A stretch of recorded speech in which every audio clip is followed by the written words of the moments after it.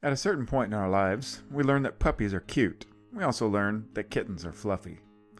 These are both examples of what are called categorical propositions. Categorical propositions are about the relationships between classes of things. So when we say that puppies are cute, we're saying something about the relationship between the class or category of puppy and the category of cute things. The class puppies includes all puppies, like these, and this cute little guy. The class cute things includes all cute things, including baby hedgehogs, red pandas, and cute kids, in addition to puppies, of course. Here's our example again. Puppies are cute.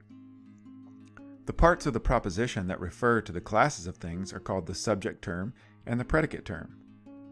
Sometimes when we run across categorical propositions, it isn't obvious that we're talking about classes of things. Puppies is a class, but cute is not a class of things.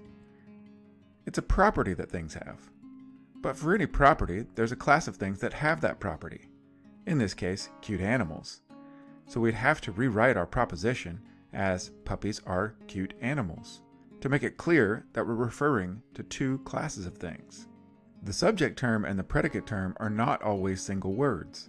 In many cases, a whole phrase will function as one or the other.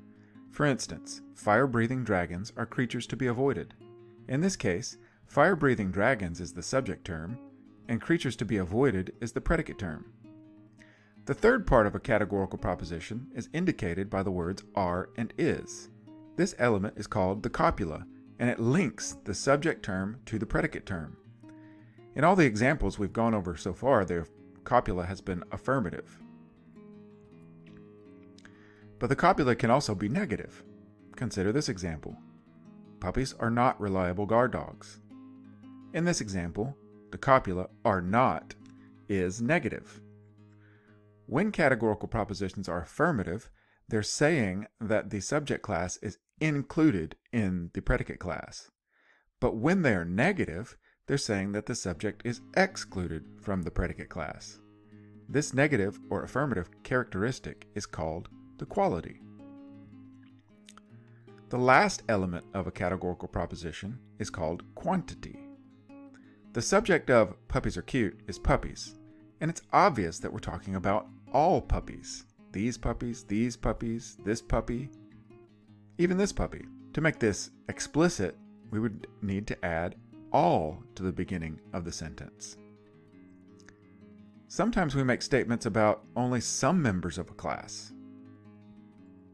Some puppies are tiny, some dragons are in the lonely mountain, or some football players are not millionaires.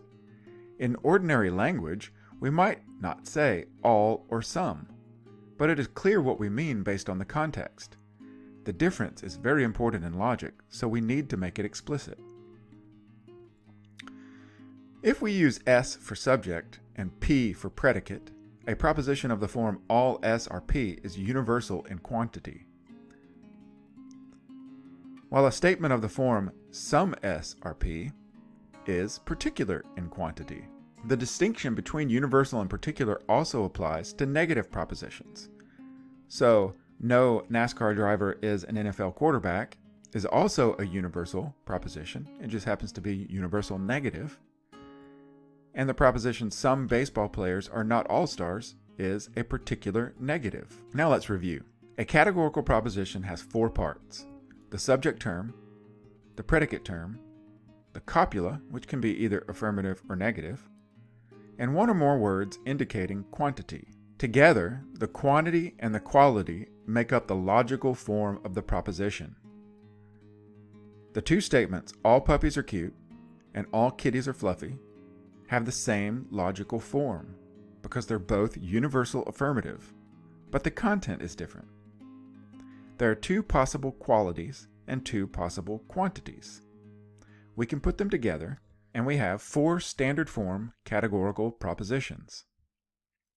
Each of these forms has a label that we will use as a shorthand for the form, using the letters A, E, I, and O. So the universal affirmative, or all S are P form, we will refer to as the A proposition. the universal negative, or the no S or P form, no S is P form, we will use the term or the letter E to refer to that kind of proposition. And so on.